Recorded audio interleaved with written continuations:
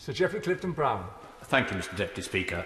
I warmly welcome my right honourable friend's enthusiasm for making this package of catch-up measures work.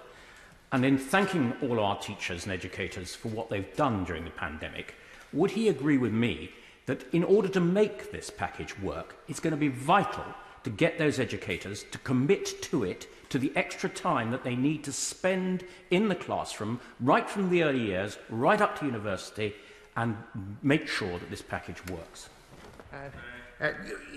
My honourable friend is absolutely right. It's very important that we continue to drive the quality of teaching staff, making sure that they're there in the classroom, delivering that world-class face-to-face learning, and making sure that we continue to learn the lessons of how we've driven improvement and attainment, where we've seen England rising up the PISA rankings, where some nations of the United Kingdom have sadly gone the other way as a result of a less thoughtful and considered approach.